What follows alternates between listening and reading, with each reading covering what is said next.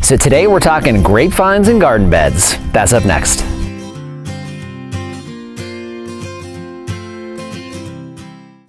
Hello everyone, this is Dwayne with Edge of Nowhere Farm, and we're coming to you here today. It is April 2020. So we have gotten a lot of stuff done this spring, and of course getting this farm up and running. We're trying to do as much as we can here over the summer while we're kind of in that interim space between planting and planting. So we've got a lot of infrastructure to go, and one of the big areas that we really want to focus on to make sure we can plant this fall would be our grapevines and our garden beds. So what we're going to do today is we're going to show you kind of where all of that's going to be here on the farm. Okay, so first of all, where are we? Lori is literally standing on our patio. So as we look out from the house and look out onto the farm, this is literally what we see. So as we were figuring out the design of where we are going to be working behind me here, we wanted to have something that looks really good during the summertime, nice and green, but also maintains our view. So obviously when it comes to that design, you can see behind me, it's pretty nice. We love this view. So we wanted to make sure that we were maintaining that view and also have something that is engaging. Also, on top of that, we want to make sure that we're handling the area really well.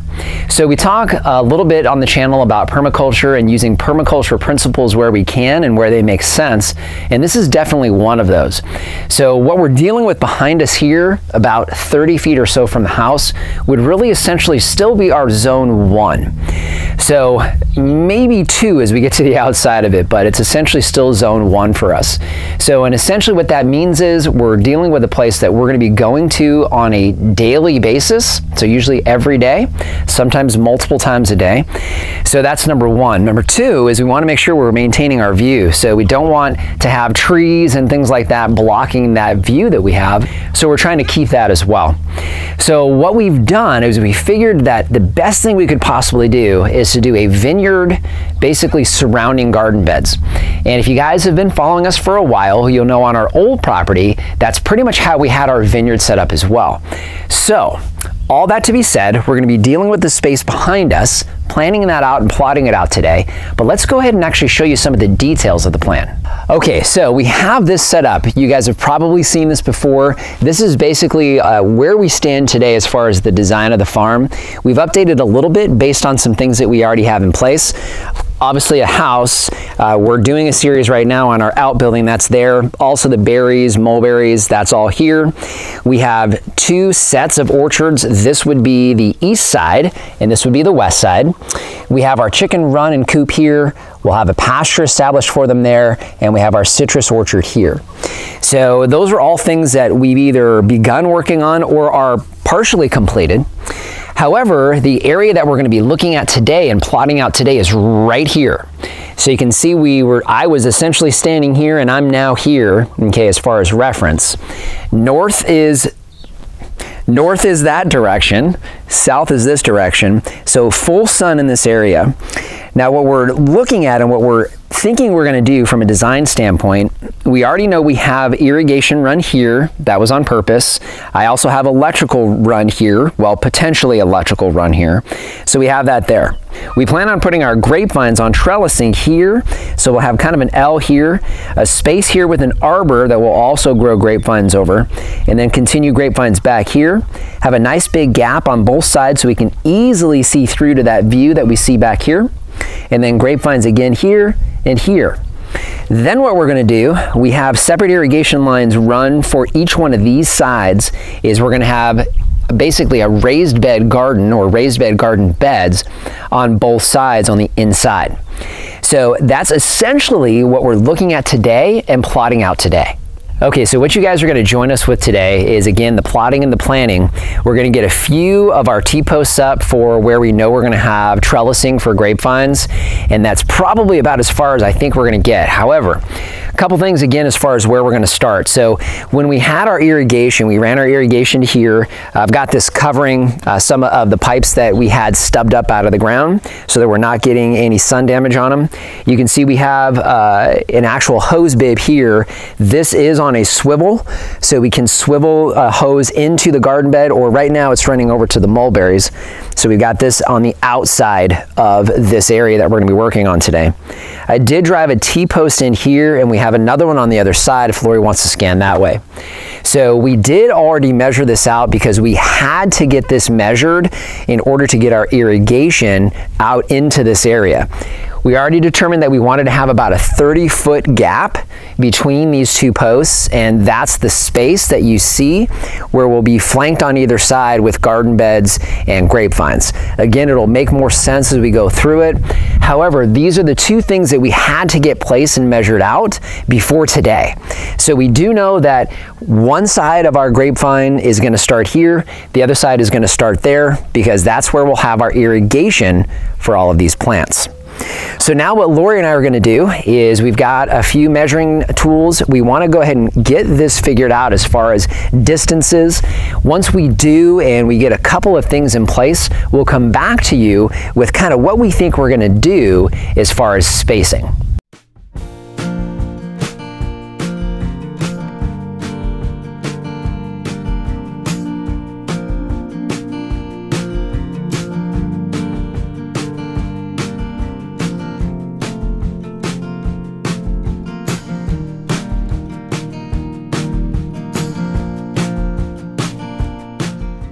Okay, so we have the first two posts in. So you saw I actually pulled those T-posts out. We wanted to slide them over just a little bit to give space for irrigation to come up onto that corner. So I have the first two, or the corner T-posts in. I've got this guy here is 30 feet from the other post. So what we're doing as far as spacing for these grapevines is we're giving a 6-foot space between the T-posts to allow for the vines to essentially grow in that 6-foot space.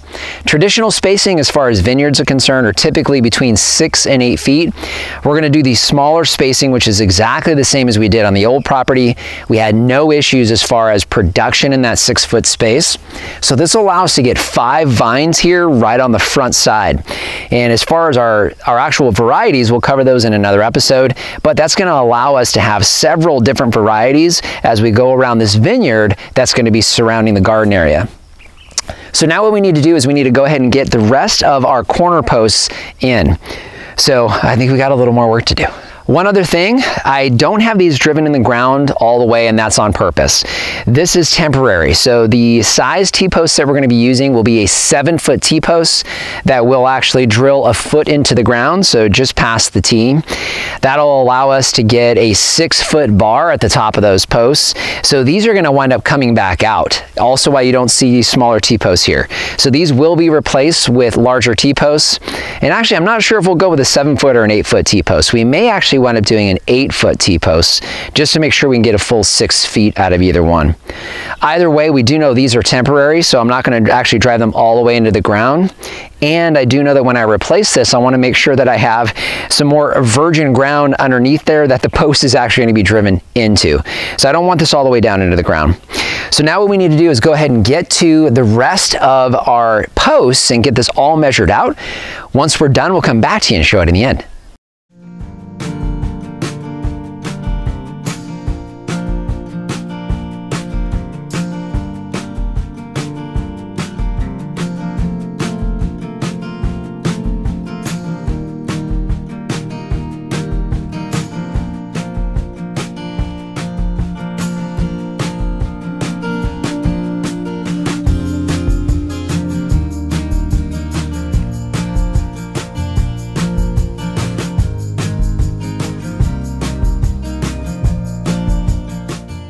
Okay, so like that, we're done with one side. So you can kind of see, as Lori scans that way, you'll see that front corner near the house. Kind of give you an idea of a little bit of the size and scope. We did markings, so I just used some blue marking paint on the ground every 6 feet. So we've got the 6-foot spaces marked out here. Then I've got a T-post on the corner. So what you see is a 9-foot gap between here. So the gap that you see on both sides. So we'll have grapevines facing this way, grapevines facing this way, and this gap is specifically for an arbor. So that arbor, we will definitely be doing a video on that here in the future, but I've got a guy that I work with. He is a welder, and he's actually built something for us once before. So we're going to commission him to actually build a custom arbor for this space between the sections of grapevines. So we've got this open space here, so you'll essentially be able to enter into the garden area here, or from the front or from the back. So any corner you can get into. And we figure we have at least 9 feet, which is plenty of space for us to get into if we need to with a small tractor or mower, anything like that. We'll be able to get in there to put in wood chips, and we'll have fill soil and all kinds of stuff we're doing in here. Either way, that gives you an idea of the spacing, and then of course the end. So we did have to come back and kind of square up the corners. So we did one side, then came back and remeasured the front, the distance from the front, just to make sure that we had this as square as possible. So we're not looking for it to be perfect, because it doesn't need to be perfect, but you know Lori and junky, we don't want it looking junky. So nice and square is really what we're looking for. So now what we need to do is we need to go ahead and get to work and get the exact same thing done on the other side. Once we're done, we'll come back and show it to you. Okay, so like that, we are done. So I'm going to go ahead and kind of point out what we got accomplished. We showed you a little bit as far as the plan is concerned. Now you can actually see pretty clearly, I hope you can pick it up on camera at least, the two different sides of the grapevine garden bed area. So we're not too sure exactly what we're going to call it, but probably the grapevine garden. Either way, you can see the outline of where we'll have our grapevines set up. So this will be traditional trellising, and we'll do videos on how we set that trellising up. Very, very simple process as far as how we do our trellising. And it is T-post, so it's movable if need be, but again, very, very easy to install. Either way, we have the skeleton of it now. So again, like the picture showed, we'll have it broken up here. As Lori scans to the other side, you'll have the open area here, so you can kind of see we'll have kind of this picture frame that we'll have right here with an open area in the middle. And then we'll have the grapevines on this side as well. Now, we still have a lot of space on the outsides that we have to figure out, but we do know this, we've got easy access into every one of these areas. We will have garden beds. We do need to come back. I've got to get some of this mowed down so we can actually lay out the garden beds, but we needed to make sure that we had an idea of the size of the grapevine area before we ordered all the materials. We are going to have Home Depot drop off bricks, also drop off all of our T-posts, because I think we're going to go with an 8-foot T-post so we can drive it a little further into the ground. And those we need to order online. So we are going to have those delivered. Once we get that set up, we'll actually circle back around for you guys so you can see us actually installing all the T-posts, getting the grapevines going, and also the garden beds themselves established. Either way, I think we've got the skeleton set up, so we've got the basis of our grapevine garden beds. So just want to thank you for joining us today. If you haven't done so already, subscribe to the channel. Questions or comments, leave those in the comment section down below. Instagram and Facebook, we post content there you won't see here on the YouTube channel. And our Amazon shop, I'll leave a link down in the description. That is a free, painless way to help support the channel. If you start with that link, it doesn't matter what you buy, you help to support us here. So just want to thank you for joining us today and remind you, if we can farm on the edge of nowhere, so can you. All right. Don't know why I'm standing that way. Hello, everyone. What are you laughing at? What happened? When you said that, it was like that. Pork chops and applesauce. Pork chops and applesauce. Grapevines and garden beds. I think I'll be able to point it out really, really well. I'll be Vanna.